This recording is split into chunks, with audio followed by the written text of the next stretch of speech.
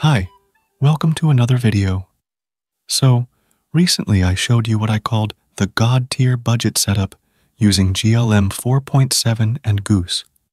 That stack is incredible if you are a student or just want to keep your costs down to basically zero. However, a lot of you commented asking a different question.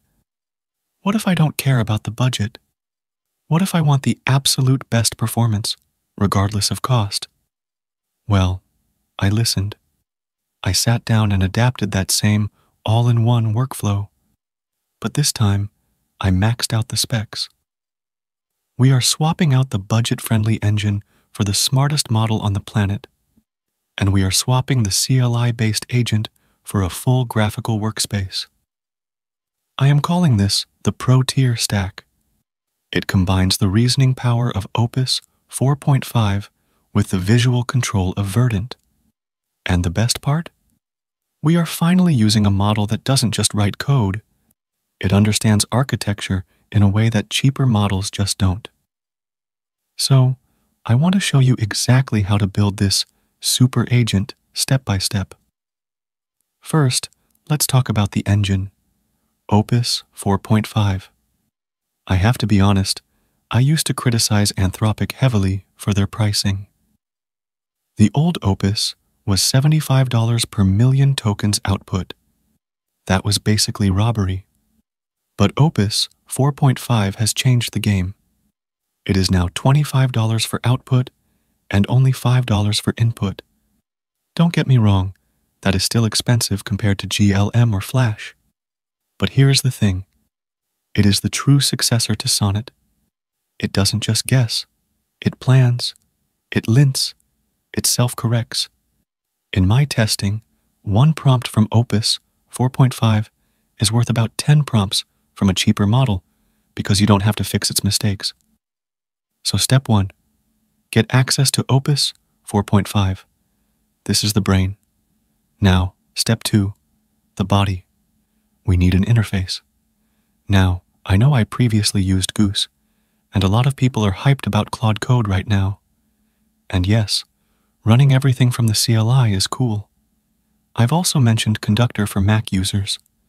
However, for a true all-in-one setup with a model this expensive, I am choosing Verdant. Why Verdant? Because while Goose and Claude Code are great for quick scripts, Verdant offers a full graphical workspace. It has a proper file tree, it has visual diffs, and crucially, it allows us to manage context much better than a terminal window can. It basically allows you to visualize the changes before you commit them. When you are paying for Opus, you want to see exactly what you are buying before you hit save. So, you download Verdant. You go into the settings, and you configure it to use Opus 4.5 as your primary driver. But we aren't just going to leave it stock. We need to upgrade it, just like we did with the GLM setup. This is where the all-in-one trick comes in. We are going to perform a brain transplant on the agent context. In Verdant, you can set up global rules or memories. I am going to combine two prompts I've shared in previous videos, the KingMode prompt and the front-end design skill. The KingMode prompt forces the model to ultra-think. It stops Opus from rushing. Even though Opus is already smart, this forces it to map out the database schema and API routes before writing a single line of React. The front-end design skill is a markdown file that forbids generic UI. It bans the standard bootstrap look. It forces an editorial or brutalist aesthetic. So, I save both of these into my Verdant workspace instructions. Now, let me show you the secret sauce. Even with Opus, I don't trust AI to guess my colors. This is where TweakCN comes in. Before I start coding, I go to tweakin.com. I pick a theme. Let's go with Doom 64 again, because I really love that high contrast, deep red, and gray-blue retro vibe. And I drag the sliders until the charts look perfect. I click Copy Code. Now let me show you this full workflow in action. I have a new workspace open in Verdant. I paste the CSS variables from TweakCN into my global CSS file. Now, I type this prompt into Verdant. UltraThink. Build a movie tracker app using Next.js and Supabase. I have already defined the theme variables.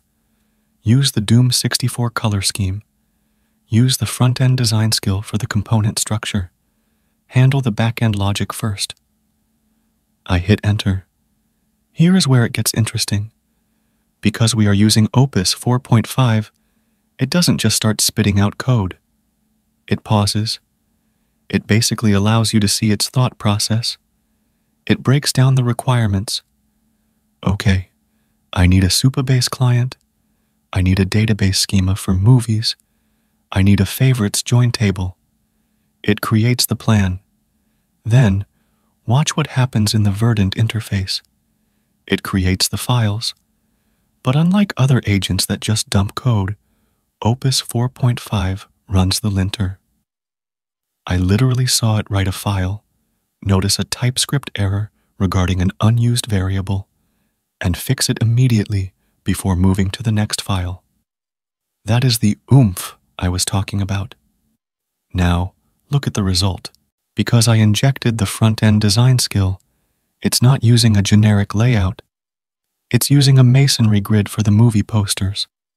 And because I started with TweakCN, the colors are locked in. It didn't hallucinate a random blue button. It used the specific Doom Red variable I defined. If you are building a serious project, this stack, Opus for the brains, Verdant for the IDE, and TweakCN for the style, is unbeatable. You are getting the reasoning capabilities of a senior engineer. You aren't fighting the AI to fix syntax errors. You are just directing the architecture. And yes, it costs a bit more than using the GLM setup. But think about the time you save. I haven't touched a line of boilerplate code in weeks. I've put links to Verdant, the TweakCN site, and the text files for the KingMode system prompt in the description below. Overall, it's pretty cool. Anyway, share your thoughts below and subscribe to the channel. You can also donate via Super Thanks option or join the channel as well and get some perks. I'll see you in the next video. Bye.